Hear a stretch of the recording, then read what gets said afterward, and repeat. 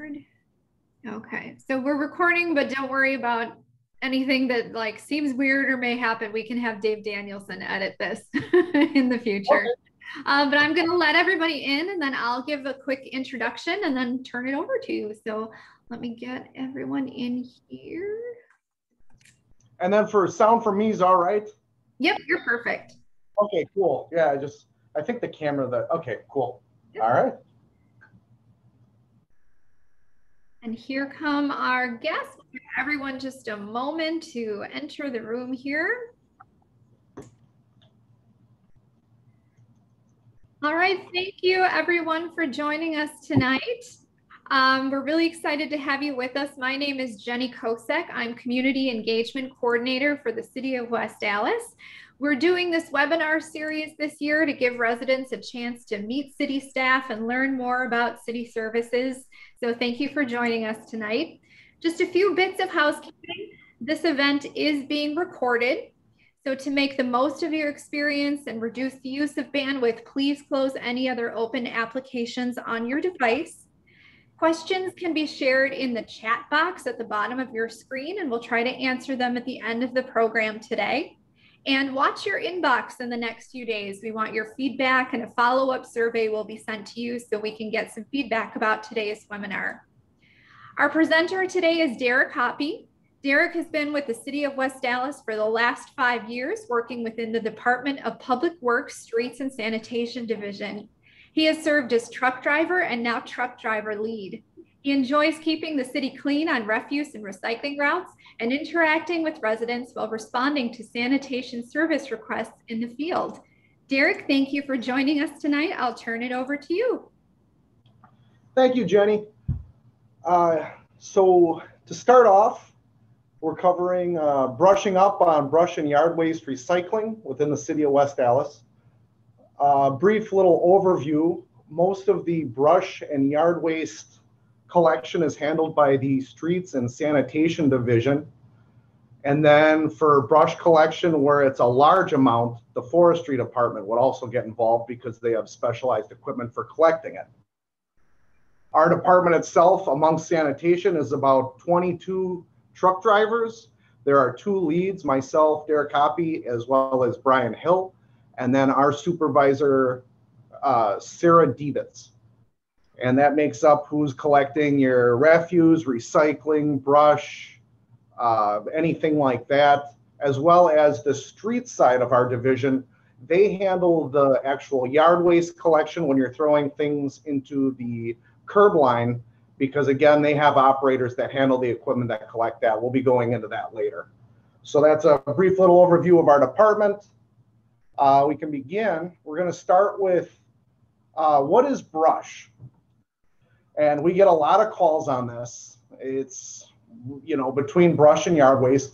Brush is any type of woody material from trees, shrubs, trimmings.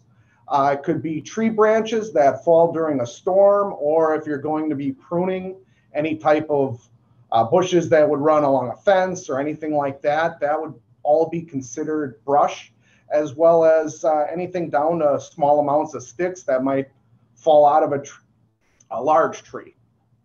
And I attached a photo. This is out of our brush bin at the yard, kind of an example where you have from like a pine tree or other types of branches and what have you that people bring into our collection yard. So where can brush be dropped off? The first location is our municipal yard.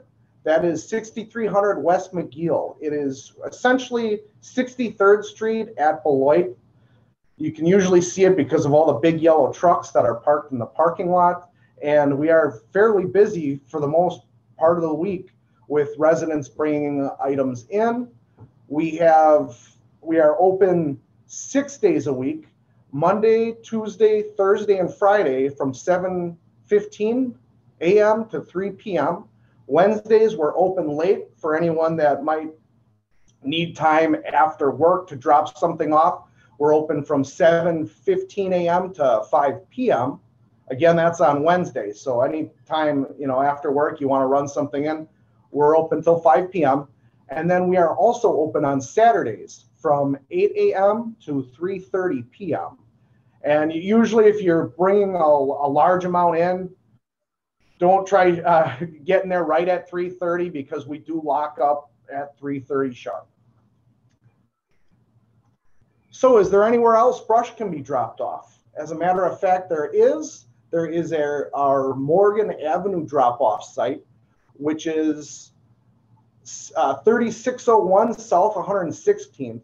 That is on 116th Street, just a little south of Morgan Avenue. And for that drop-off point, it is open seasonally. So it's only open for spring, in the summer, and a little bit into the fall. Again, it's June through September, June 1st through September 3rd.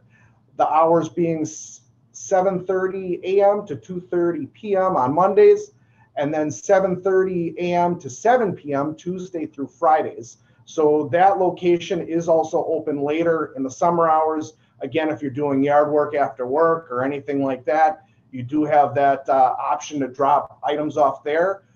I will note it's not on the slide.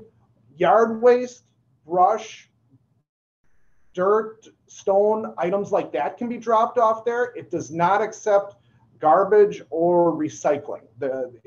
Nothing like that can be brought out there. We don't have like a compact or anything. It's mainly just organic material that can be dropped off there. And also once, I want to say it's after Labor Day, the hours get reduced and it's just Monday through Friday from 7:30 a.m. to 2:30 p.m. Is there a fee to drop off brush? There is a fee. Both the municipal yard and Morgan Avenue accept between 1 to 8 cubic yards. That's daily. So that the 8 cubic yards is the maximum amount you can bring in any one day. If you have a smaller vehicle, we do allow multiple trips, but there is a cap to the amount that can be brought in, and that is mainly to dissuade contractors or anyone doing side jobs from also utilizing these services, because this is primarily available just to the residents. For our fees, anything under 1 cubic yard, which essentially is about 2 garbage carts worth of material, is free. 1 to 3 cubic yards is $15. 3 to 6 cubic yards is $30, and 6 to 8 cubic yards is $50. That's the same fee at both locations. And as you're coming in, our attendants there will inspect loads that are brought in and assess the fee upon entry based on the size that you're bringing in. And again, if you're bringing in multiple loads, let them know right away so they can get an idea when they give you a quote on the amount it would cost to drop that material off. So we also offer brush collection curbside, and it's available to residents May 10th through October 8th this year. The brush is collected on your recycling week. So make sure that when you're setting out your recycle carts, that would be when you can set your brush out. If you have brush dropped out outside of those collection weeks, you can, or if you have brush that you've accumulated outside of those collection weeks, you can still bring it into the yard. And as again, the crew that is going around collecting the brush curbside will collect up to 1 cubic yard. Amounts beyond that, again, there would be a fee assessed, but we do still collect curbside for amounts up to 8 cubic yards.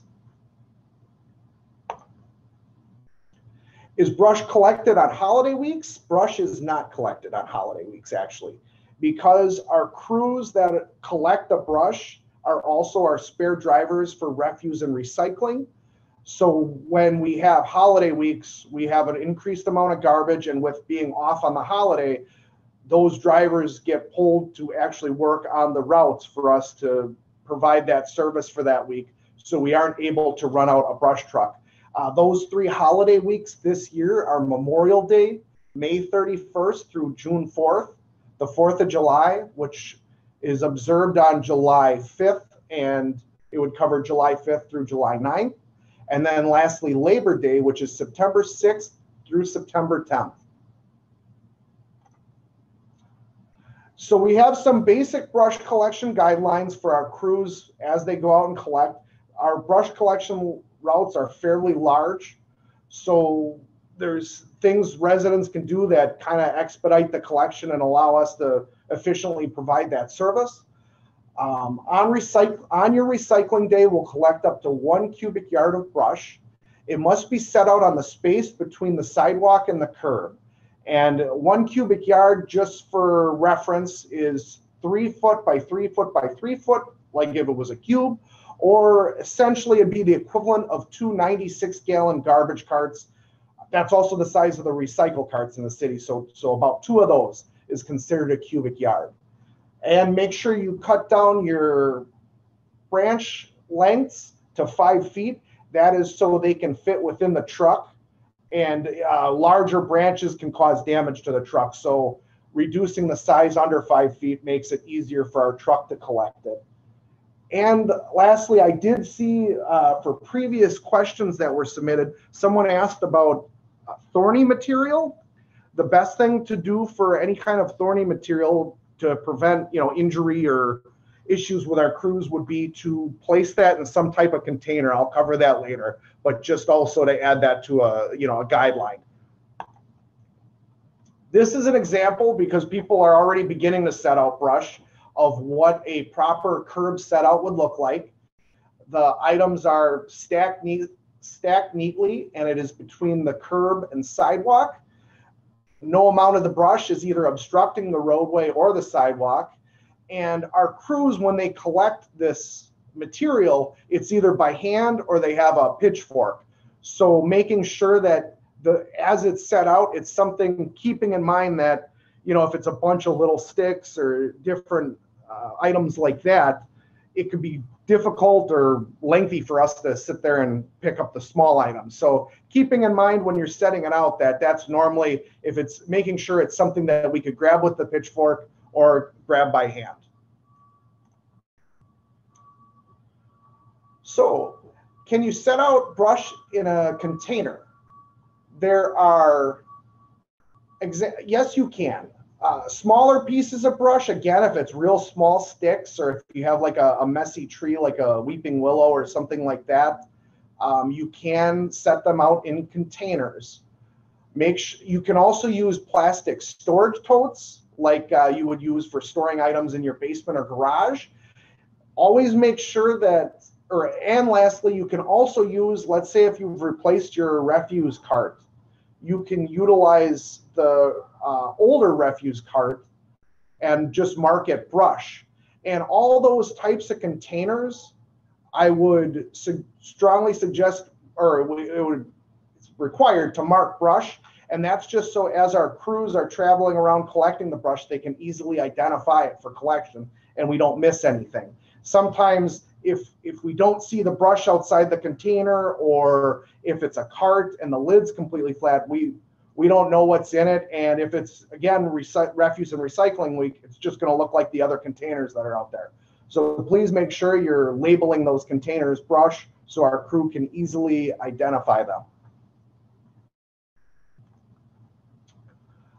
So we do have some streets on the west end of the city that do not have curbs or sidewalks.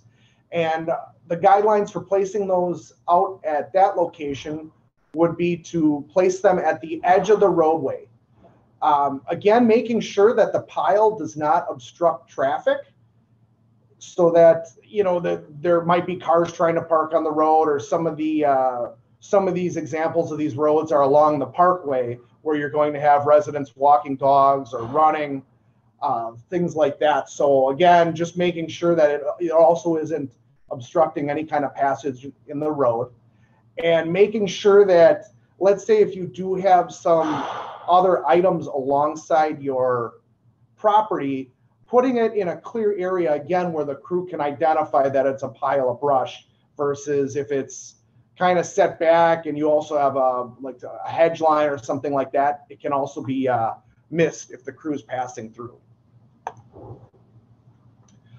We have some examples of what not to do. Make sure you're not putting your brush out on non-brush collection weeks. because this may result in that property receiving a violation notice. And that is mainly just because we want to make sure that the city is maintaining a clean and neat appearance. So making sure that, you know, the brush is going out on the collection weeks rather than just these piles out there sitting. And you can see sometimes if a pile's been out there for a while, it'll kill the grass or, you know, items like that. So just making sure, you know, once you have your collection weeks down, you're putting it out that week. We also ask that you do not put brush in bags. Plastic bags cannot, it's a process when the brush is mulched down that they have workers that kind of pick through to pick any kind of material out of it. But if we have a lot of plastic bags, that would increase the cost of processing it, as well as the potential for the contractor that deals with it now to say, you know what, we could end up having loads that we're bringing in rejected because of this. Also, do not mix yard waste in your brush piles. Later on, I'll be going into what yard waste is. But when they're mixed, usually the crew will leave a sticker, and or sometimes they will take the brush and leave the yard waste, just as to show what we're taking and what we're not taking with that collection. As well as do not place brush in the street. This takes up parking spaces on the east end of the city, as well as we have people that park on brush piles or block them in so that when we're going through collecting, we'll miss them because they're obstructed by vehicles. So again, just making sure that the guidelines of between the sidewalk and the curb is the ideal location to be collecting this material. So I got a couple examples here too of how not to set out a brush pile. Right here, it was a small pile of brush that was set out, I believe, on Beloit, and you can see that traffic has been driving over it. So now all what were normal size sticks have been crushed down into tiny little pieces of brush, and this becomes difficult for us to collect. Again, because we're using a pitchfork, it's going to go right between the tines, and we're either going to have to pick that up by hand or pass it and wait for it to be placed in a container for us to collect. Also, these piles like this where the brush is broken up very small, and if they're in the street, as we're out street sweeping at night, the street sweepers can pass over the pile, and this can clog up the hoses and parts of the sweeper where it'll catch sideways, and then it'll basically result in the operator having to either shut the machine down and clear it out or bring it back to the yard and clear it out. So again, placing it out in the street is a very unideal situation. It creates a lot of headaches for us. Another example is this is a larger brush pile. This would be above a cubic yard, so forestry would be collecting it. When it's placed out in the street, this here is taking up a parking spot. And if there was a car parked on the other side of the street, you're only creating now one lane of passage through. Depending on how the car parks, it can make it very difficult, especially again on the east end of the city and narrower streets, for vehicles to pass through when these piles are out clogging up the road. So what happens if you receive a brush violation? A couple examples are brush is always collected curbside. So you may receive a brush violation if you set brush out in an alleyway. Our crews do not go through and collect brush in the alleys at all. It always has to be out at the curb. So you would receive a violation notice saying to either correct it or remove the material and take it to the yard. Otherwise, there could potentially be a cleanup fee assessed for us to come and collect it in the alley. Also, to solve these brush violations, you can always take the items into the yard to get rid of it, because Most likely, we're not going to be returning to collect brush. Each day we have a route that's essentially the size of both our recycle routes, where they have to move on to collect that area. And there are days where we're pretty crunched for time to get that entire route done within 8 hours. So it gets difficult if we have to start jumping back to previous days to collect items that were set out wrong or items that were missed because of parked cars and in items or in situations like that. And then lastly, there will be it's between like 42 or 48 and 72 hours to correct the issue. That'll be, and that's stated on the violation. If nothing's done and that pile's just left out, then we will come out and remove it, but then that property will be billed for that pile for us to come out and remove it and to send either a piece of equipment out to collect it or individual and a refuse packer to go out and collect it. So what about brush piles larger than 1 cubic yard? Here's a good example. When I took this photo, this pile was about the size of a small car. So a pile like this would be collected by our forestry department. They handle the piles between 1 to 8 cubic yards. And if you have one of these piles and it's either not out at the curb or you've just set it out at the curb, please contact the Public Works Department at 302-8800. And just when you call in, request a check for charge on a brush pile. And one of an individual from either forestry or sanitation will come out and assess a fee for that pile. You'll notice that piles that have been assessed a fee and a charge slip written up will have orange spray paint on them. And that's just so we can identify that that brush pile has been addressed and that the resident's aware of it. And it's something we have on file as a brush pile that we will eventually be cleaning up. And for forestry, they collect upon receipt of payment. All brush piles between 1 to 8 cubic yards are collected on Fridays. So if you want to try setting that pile out a couple of days early, paying for it, it'll ideally be collected that Friday. The amounts for collecting those brush piles, a pile that's 1 to 4 cubic yards would be $50. And a pile that is 4 to 8 cubic yards would be $100. And once again, you can, if the pile is on the property but not set out at the curb, you can also call out. I've come out and looked and assessed it. It can be where it's been cut up. If you don't want to just have it sitting out there for that time, just make sure that we have to basically leave a charge slip that'll give the amount for us to collect it. All right, we got some other items. So what about like pine cones, apples, fruit from trees, whirlybirds from maple trees, items like that? That is actually considered fruit from the tree. And you can either place it in your garbage or into a yard waste pile during yard waste collection weeks, and or take it into the city yard year-round, and again, it would be considered yard waste. Sometimes the fruit, however, will be just thrown into refuse, just if it's like a crabapple tree or something like that. For ease of collection and to prevent clogging of storm drains, we do prefer that this is actually bagged and placed in garbage. A lot of these harder items can get, fruit can get run over by the cars, and then you're going to have squirrels, raccoons, other animals.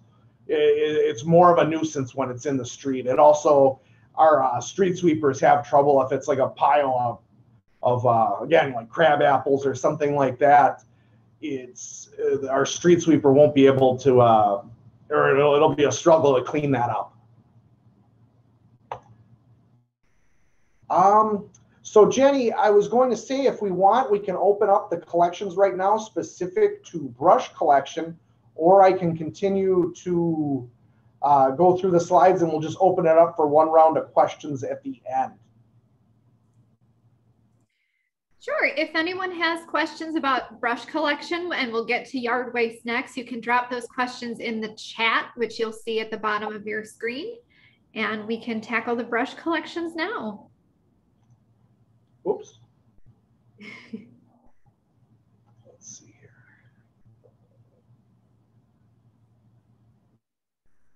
I'm not seeing any questions coming through, Derek. Okay. So you could go ahead to the yard waste portion, but again, if anyone does have questions, drop them in the chat and we can go back to them at the end. Cool. Sounds good. All right. So now moving on to yard waste. What is yard waste? Yard waste is a plethora of items from your yard. It could be weeds, leaves, thatch, garden debris, pumpkins, any type of vegetables from a garden or the stalks that has come from. One thing to differentiate, however, is if a branch that has fallen from a storm that has leaves on it, that's still considered brush. That would not be considered yard waste. So an item like that, a branch that has leaves on it, would be set out curbside or taken to the yard as brush. Again, for items that are yard waste, making sure you aren't mixing these together.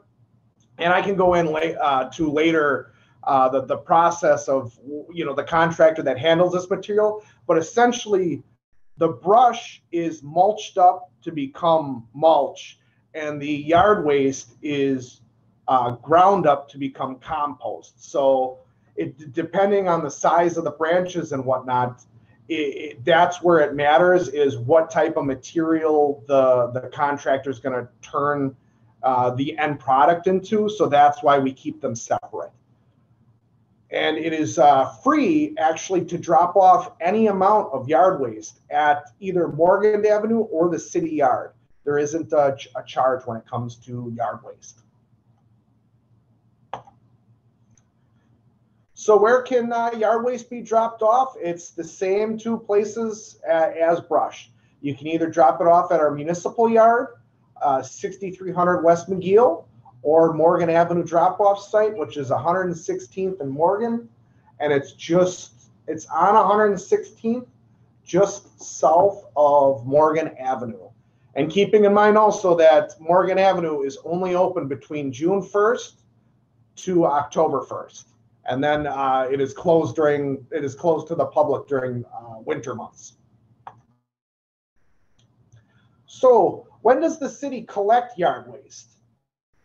For this year, we do 2 collections, and this is where the yard waste can actually be set out at the curb or into the road for us to collect. The first is spring. It's actually coming up. It's I want to say it's starting next week. Sunday, April 18th to Sunday, May 9th. That is our springtime yard waste collection.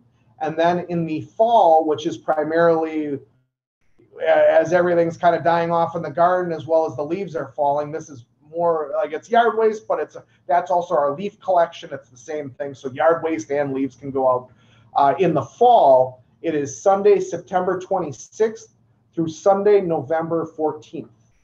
And the city does not collect yard waste outside of these collection dates. Those 2 periods are the only time when you can be setting yard waste out into the roadway to be collected. Other than that, it would result in a violation notice issued to the property. So a lot of questions that we receive regarding this is, why doesn't the city extend yard waste collection to make it the periods longer? Or if it's like this year, we're having kind of quite the warm spell. Why wouldn't we start it up earlier? There's actually a couple of reasons that to address that question. Our road sweeping must actually first occur to remove all the garbage and parts left from, like, as a pothole occurs or any kind of patch material. All the debris that our plows from scraping the road kind of kick into the curb, we like to run the sweepers through at least 1 to 2 times to get the road nice and clean for this material to then be set out. And that would be because if we just, once it got warm, had everyone set the yard waste out into the roadway with that other material, our contractor isn't going to like that, because it's going to be a lot of rocks, garbage, other items turning up as they're grinding that material up, and they would probably, most likely, what we'd be turning over that to them would be considered too contaminated to become compost. So also with warmer weather, our first priority, besides sweeping, is addressing potholes and road maintenance issues. Why this matters with when this collection occurs is that the staff that's hauling the yard waste with dump trucks or running that equipment at night, they are also doing the road maintenance. They're repairing our sewers, our storm sewers, our, any kind of areas where there's like significant potholes, items like that. This same staff is out there addressing that. So we don't have the staffing that would allow for both those things to occur, because it becomes, especially in the spring and even more so in the fall, it's a full team effort to get those items collected. So we have in upwards of 2 to 3 front end loaders and maybe a dozen dump trucks out hauling this material at any time once we get into full collection with yard waste. So it takes a considerable amount of equipment and manpower to get those items collected. So some yard waste collection guidelines for you. Yard waste can be raked into long, low piles along the curb line. Normally those are referred to as windrows. And try to keep the debris about 6 inches out from the face of the curb. And this allows for rain flow and any kind of water that would come through to travel to the storm drains without being clogged up or dammed by the debris that you're setting out, the yard waste. It also helps if you notice that it's really windy out, you can wet the piles down, and that would prevent the leaves or other materials from being blown around by the wind. And then also making sure you're removing the pots and soil from plants before placing them in the curb line. Again, for like pots, those are considered garbage, so they cannot be ground up. They cannot be any part of the compost. They would have to get removed before that material would be processed. And the soil, I have a picture later on that kind of shows the equipment we use, but the soil's too fine for our big loaders with the basket on front that is going around pushing these piles of yard waste, that the dirt itself is just going to make it right through the broom part of the basket, and we'll end up with long streaks of dirt, and most of that dirt's going to stay out onto the roadway and not actually get pushed up into the piles. And then again, you get a couple rainfalls, all that dirt is going to make its way to the storm sewers, which result in us having to deal with clogged storm sewers. Here's an example of a proper yard waste set out at the curb. As you see, there is adequate space given from the curb for water to go through. And again, just to reinforce it, yard waste piles that are directly against the curb will result in street flooding if we get a significant rainfall. Here's an example of a proper yard waste set out without a curb. It is at the edge of the roadway. Again, the pile is not branching out far enough that it's obstructing traffic. And also make sure when you place this on the roadway, you're placing it on the actual pavement. If you place it on your grass, well, the crew that is running the loaders at night is going around collecting these. They might not notice that those items are on grass, and as that basket's going to come across to pick that pile up, it might dig into the grass and the soil and damage your lawn. So to make sure that, again, the pile that's set out is not wide enough that it's obstructing traffic, but also that it's not on your lawn to prevent any kind of damage from your lawn. Some examples of what not to do. On the west end of the city, do not place these materials in any type of drainage culvert. Do not place this out in alleys. Some residences still have the old concrete ash boxes, refuse containers, or piles in the yard or driveway. The loaders cannot go onto your property to collect it, and refuse crews would not collect yard waste that's in the refuse carts. They would leave a notice that would have to get removed, because Wisconsin state law does define that we cannot send as we send our loads of garbage off to the landfill, they cannot contain yard waste. Also, do not park vehicles on or near the yard waste piles, and that is the loaders that collect it themselves are large equipment, so they need to be able to kind of snake their way through to collect these piles. And if there's tight areas or people are parking on top of these piles, we have no way to collect them, and then they'll sit there and just get packed down onto the roadway, and it'll be a challenge in the end to collect it. Also, there's a hazard of fire if a vehicle parks on top of a dry yard waste or leaf pile, potentially with their exhaust igniting the material underneath their car. Do not burn yard waste. Open air burning is not permitted in the city of West Allis. And do not add non-organic items into your yard waste piles out into the road. Some examples that I've personally seen, people throwing concrete pavers, any type of like railroad ties or timbers that they have in a raised garden or flower bed, the landscaping felt, any kind of that material cannot be placed out into the street or into those piles. That is not in any way compostable, so that would be too contaminated for us to collect. As well as, and I actually didn't include any pictures, but the bricks and items like that can actually damage our equipment from trying to collect it. It can bend or break the basket, take some of the broom attachments off. It can be a real headache when we have piles that have items that shouldn't be in them. Another common question that we get is what to do with grass clippings. The city of West Allis does not accept grass clippings.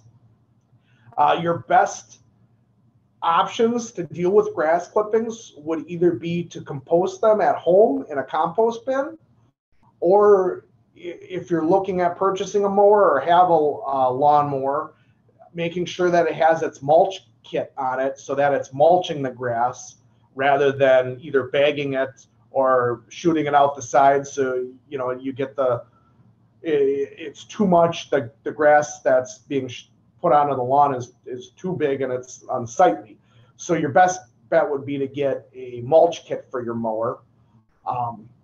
And just of note, not only does mulching provide your lawn with some of the same benefits as putting compost on it, but it's a much faster alternative than bagging your grass clippings, driving them down to our yard, where we're unfortunately going to have to tell you that we don't accept grass clippings, and then you're going to have a couple bags of grass clippings that are going to be a struggle to get rid of.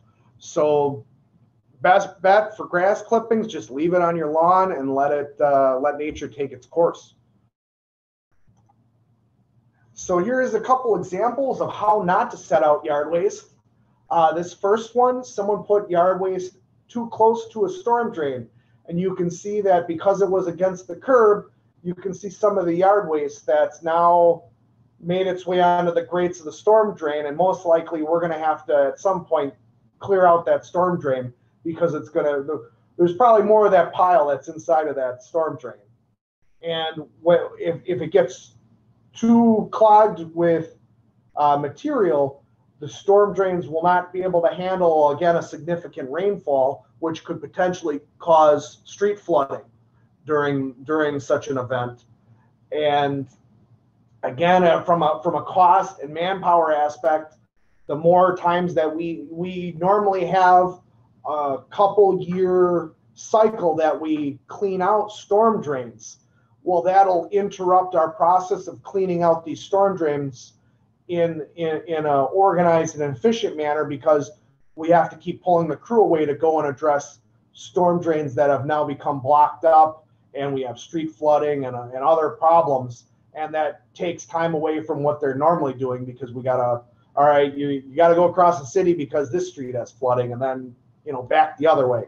So it just, again, it's kind of creating, sometimes just setting that a ways away from a storm drain could save a lot of time in the long run for us.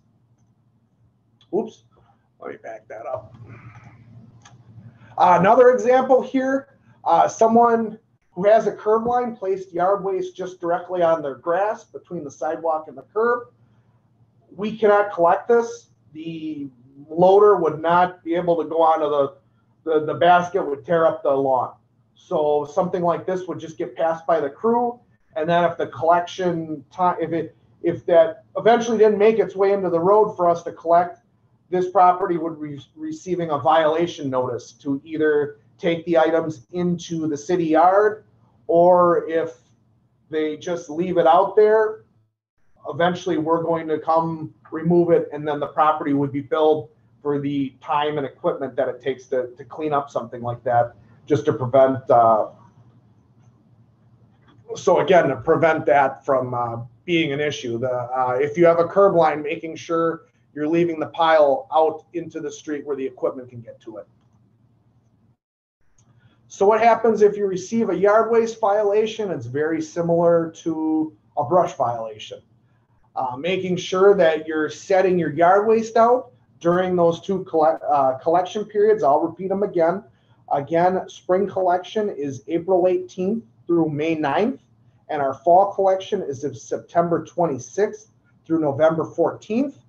Anytime that yard waste would be set out outside of that, myself, the other truck driver, Lee Brian Hill, and my supervisor, Sarah Diebitz, we're going around writing violations up for either residents to remove those piles from the roadway and take them into the yard, or if it's something that's just going to be ignored, then we come out, clean it up, and it gets billed to the property. And again, it's important to keep the road free of yard waste and debris, because during the summer, the rainfall will become more and more frequent. And again, this is to prevent localized flooding, street flooding, issues like that occur, and blocked storm sewers. So if you want to check for your spring and fall yard waste collection, the city website has a page called Leaf Relief, and you can go directly onto the city website and search Leaf Relief, and it will have the city divided up by routes for us to collect. This is an example from last year, and it'll show how the zones are, the weeks that we're anticipating being able to collect certain zones, and then once that area is collected, it'll give the next projected time that area will be collected. And so between essentially what we're trying for is each week we're going to be doing the entire city from by zone to try to keep up with. Now sometimes in the fall that becomes difficult. We don't always, again, these are projected times, but that is the ideal goal, is to provide a pass through of the city each week that we're providing that collection. All right, I'm gonna hold off on this one because I got a couple more slides, and then I'll just open it up to like a one kind of direct based questions for the entire presentation here. So just some did you know facts. So the city overnight sends out multiple front end loaders that collect the yard waste piles. Here's an example. These are actually baskets that our fleet fabricate themselves, and it's a custom design, but we use that overnight. If you ever hear any noise, we apologize, but we're out there collecting. That's best because of the way the night parking works. that we can go through and collect one side of the east side during when everyone's parked on the odd side, and then as everyone parked on the even side, we'll go through and collect the west side of the street. And these loaders are putting in 8 hours a night, traveling up and down the roads, pushing small yard waste piles into the piles that we collect during the day.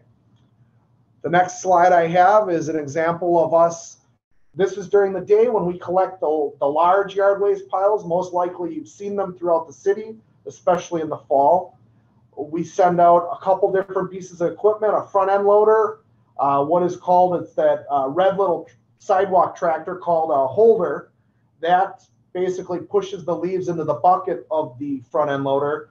And at any given time, again, we're going to have maybe a dozen dump trucks, and even our larger, on the first introduction slide, we have a larger hook truck that moves the boxes around at the yard. Sometimes we have so much leaves out in the city that we'll take those large roll-off boxes out, and the loaders will be loading those too. So we can move a lot of leaves very quickly.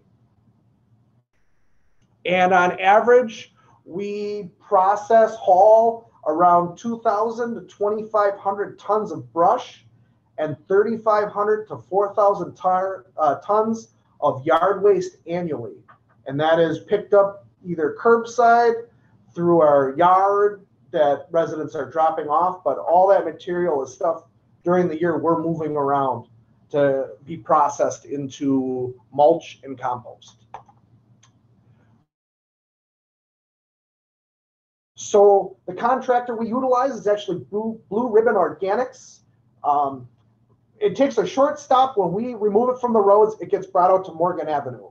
Blue Ribbon Compost then sets up at Morgan Avenue and grinds all this material down, where it is hauled by semi truck over to their location. This is where their barn is. You can actually see it from the freeway.